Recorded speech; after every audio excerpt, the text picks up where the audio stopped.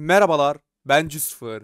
Bugün Minecraft'ta şeker kamışı farmı yapacağım. Bu farm sayesinde sınırsız bir şekilde şeker kamışı elde edebileceksiniz. İtemlerimiz ise bu şekilde. Hazırsanız başlayalım. İlk başta farmı kaç büyüklüğünde yapacaksınız o kadar kazacaksınız. Ben şimdilik 5 büyüklüğünde yapacağım için 5 blok kazacağım. 1, 2, 3, 4, 5.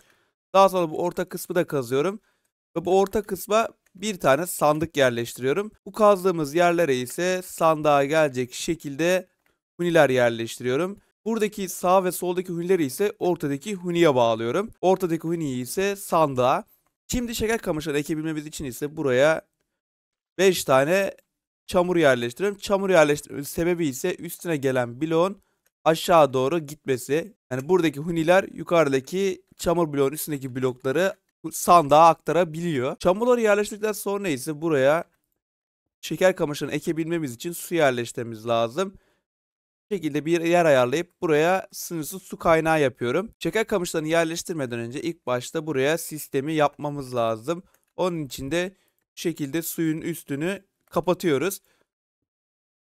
Daha sonra buraya yerleştirdiğimiz şeker kamışlarına bakacak şekilde piston yerleştirmemiz lazım. Pistonları da şu şekilde yerleştiriyorum. Buradaki sağ ve sol köşeye çamur yerleştirmemiz için oraya piston yerleştirmemize gerek yok. Pistonların üzerlerine ise aynı şekilde şeker kamışlarına bakacak şekilde 5 tane gözlemci yerleştirdim. Siz farmı kaç büyüklüğünde yapacaksanız o kadar yerleştirebilirsiniz. Ve gözlemciden gelen sinyallerin gidebilmesi için de şu şekilde pistonların arkasına blok yerleştirip bu blokların üzerlerine birer tane kızıltaş tozu yerleştiriyorum. Artık sistemimiz bitti. Şu şekilde şuraya şeker kamışları ekip gösterebilirim.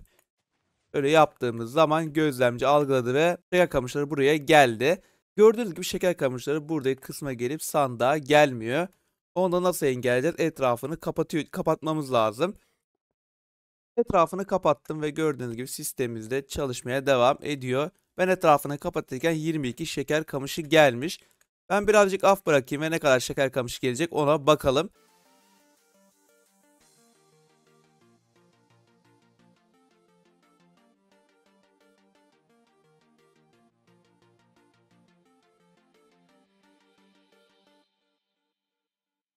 Kısa süreli af bırakmıştım ve sandıkta 3 siteye yakın şeker kamışı birikmiş. Bayağı verimli bir sistem. Yani bunu sayısını arttırırsanız daha fazla şeker kamışı elde edebilirsiniz. Ama bu sistem için raylı sisteme de gerek yok. Gördüğünüz gibi çamurla ve huniyle buradaki depolama işini halledebiliyorsunuz. Neyse arkadaşlar, benim videom bu kadardı. Beni izlediğiniz için teşekkürler. Bu tarz içeriklerin devamı için kanala abone olup like atarsanız sevinirim. İstediğiniz bir farm varsa yorumlarda yazarsanız onu da çekmeye çalışırım.